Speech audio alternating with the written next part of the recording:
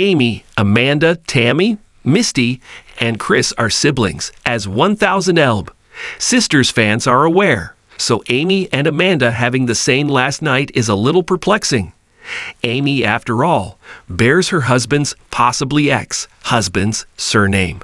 Amanda was married to Michael's brother for a time. It turns out Amanda, on the other hand, divorced Michael's brother, and Amy now appears to be divorcing Michael as well. Fans believe Amanda is stepping up to help Amy because she understands the situation after splitting up with Michael's brother.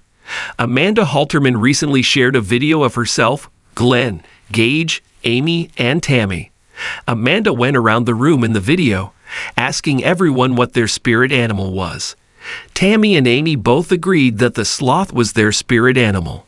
While Tammy was upset that Amy had copied her, Amanda stated that because they were sisters, they could have the same spirit animal. When Amanda returns her gaze, she reveals that she is holding Glenn while Gage explores the room everyone else is in. Amanda has videos of herself with both Glenn and Gage in older videos from the last month.